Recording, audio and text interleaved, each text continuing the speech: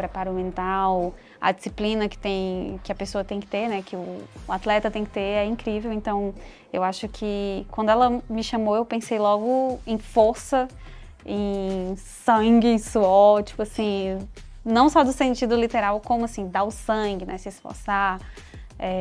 Enfim, eu acho ele um baita guerreiro, então eu acho que tem tudo a ver, passa força. Eu pensei numa fonte também um pouco mais solta, um pouco mais forte, algo assim pincelada, algo que remeta a uma coisa não muito certinha, a uma coisa mais bruta mesmo.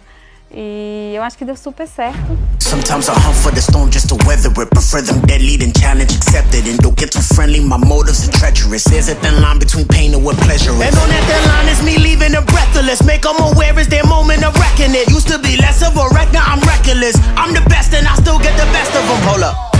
Always been the one that got them carrowing. Still get a little bloodlust every now and then. Um momento de mudança. E eu achei muito simbólico fazer uma peça comemorativa para ele.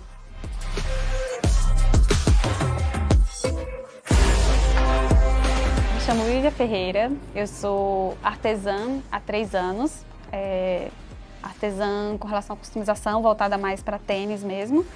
Sou designer gráfico há 8 anos e desde então eu vivo de arte.